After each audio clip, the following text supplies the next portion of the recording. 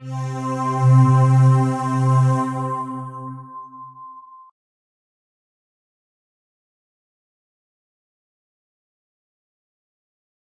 everybody, what's up? This is Rich. In this video I'm going to show you how to easily create background patterns for your Twitter profile or MySpace page or any other web page that you have that requires some type of tiled image. Tiled images are always better than, say, regular images because they load faster and any text you put over them always looks the same. If you use a regular photo, for example, what happens is there's dark areas and light areas, and being that text can't be two colors simultaneously in most instances, some text will wash out. So using pattern is actually better. The website for it is bgpatterns.com. It's exactly how it sounds, BG for background, patterns.com, P-A-T-T-E-R-N-S. It loads this application. This is all in the browser. It's really simple.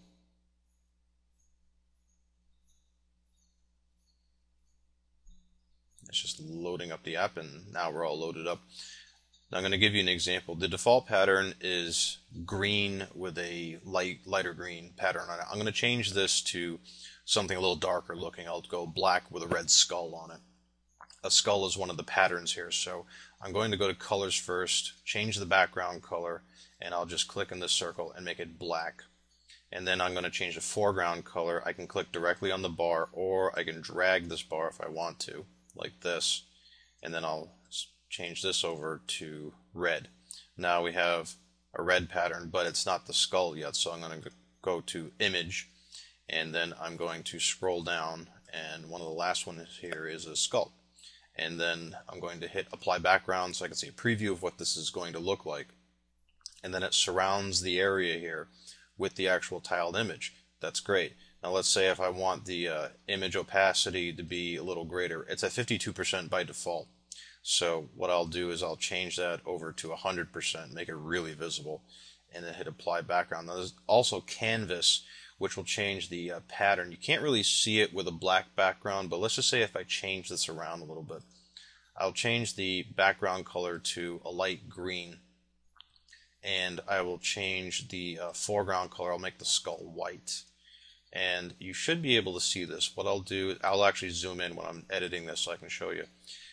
You see kind of a crosshatch style, and if I change it, there's another one. There are 5 to choose from. There's kind of a little paper looking thing, if it's crunched paper or something like that. I can change the texture opacity so I can make it really visible here. So I make 100%. Now it's really visible. There's any number of ways that you can change this. There's a ton of different patterns you can choose from. They all do it perfectly. Oh, also I'll show you this too. Let's just say I choose another one and I want that pattern to be slightly larger. The image scale is around 55 to 60%. What I'll do is I'll actually change that over to 100, make it huge, 100%, and then I'll hit apply background here. Now it's absolutely huge. And I can also change the location. If I change this and I hit apply background, now it looks a little bit different. You have the choice between 4 and 5 for patterns. So I'll just use the other 5 pattern. It's a little too large. I'll change that back over to say around 81% looks good. Hit apply background, and that's it. If I don't like this pattern, I'll just choose another one. Hit apply, and that's it. That's all you have to do. Now when I'm done, all I have to do is hit download image. It will prompt me to save it. It gives it a random file name. It's a JPEG file. So it says a PATT underscore and some weird number. It's just generated by the server that it's on.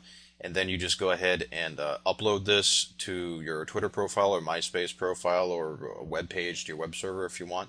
And this is by far the easiest way I have seen to go and create a background pattern for a tiled image that is perfect every single time. So, and it's free. So enjoy it, guys. Take it easy.